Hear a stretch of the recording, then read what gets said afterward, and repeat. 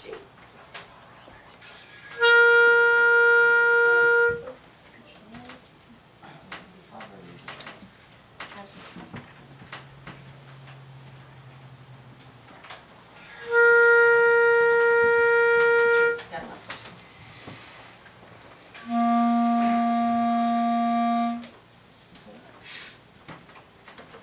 Robin's going to play a Concertino, a little concerto by Carl Maria von Weber, who wrote quite a few clarinet pieces, a couple concertos.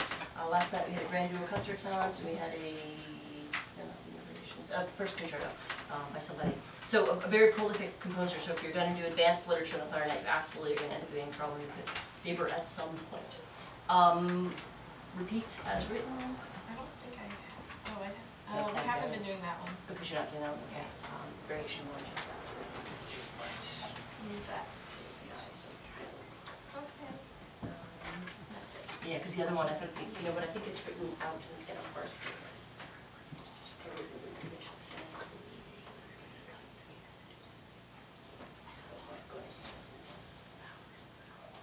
She is doing the news written out, the edition she's done.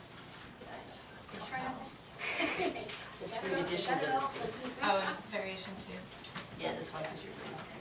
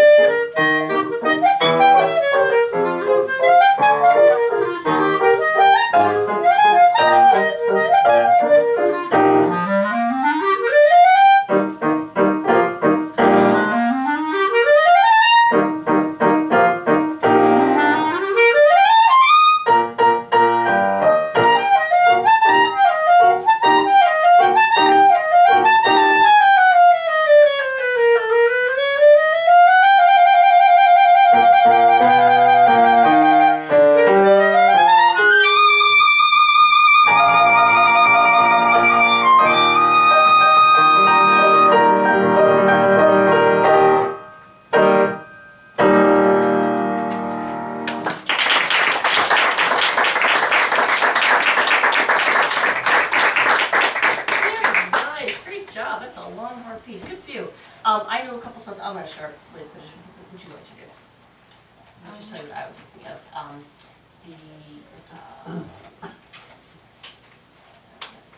Get this transition. Yeah. And then also the practicing, actually, slow down a little bit here. And then variation 1. Yeah, I guess coming out of the recital, do take one more time. Are there any other parts you want to try? No.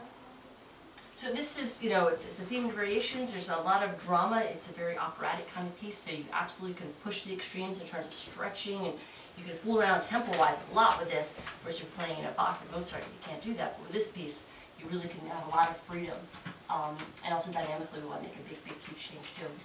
So let's just do, let's do a couple things. Let's try the theme, and I want you to stretch and pull and take a lot of time to have fun with that. So we'll just do the first line of the theme. Make it playful.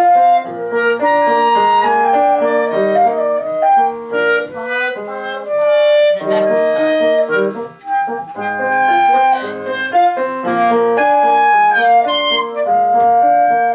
Excellent. And variation 1. Come back to me. Let's do after the second section, after double bar.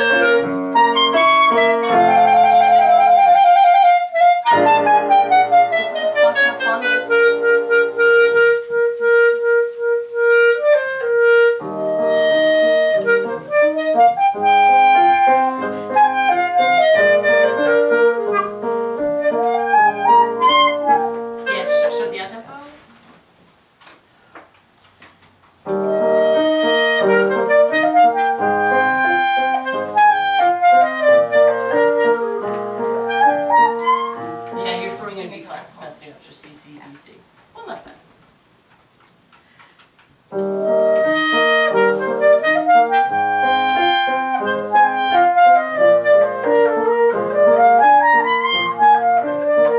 There you go, nice job. I thought this was fine, this was fine. So when you end that really slow lento section, basically she gives you a downbeat and you're off and running. Okay, yeah. Okay, so. Because there's an extra measure in there. Yeah, that's just what, yeah, but, that was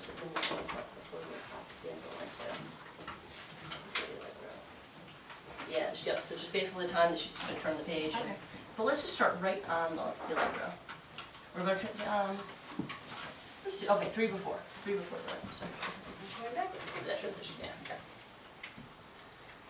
Go ahead, and start.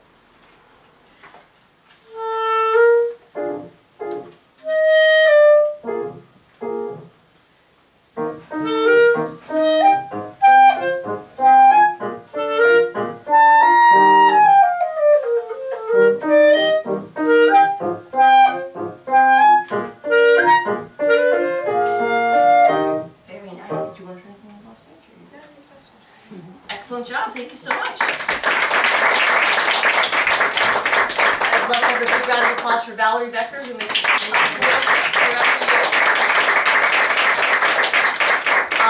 just a quick reminder that we are planning to have lessons on Tuesday. Anybody that wants summer lessons, it can be here or there, it does not have to be a regular schedule, most of you all know that.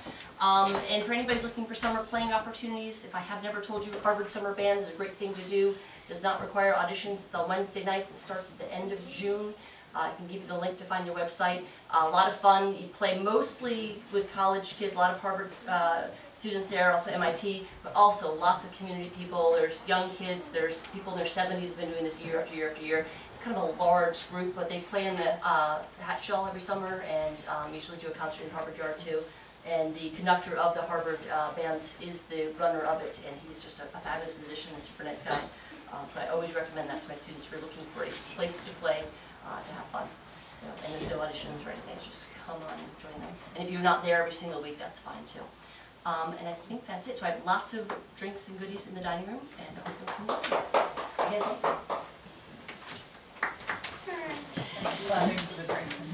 It's just the drinks, I know, I got a little warmed in. Yeah. Hunter, is this still going?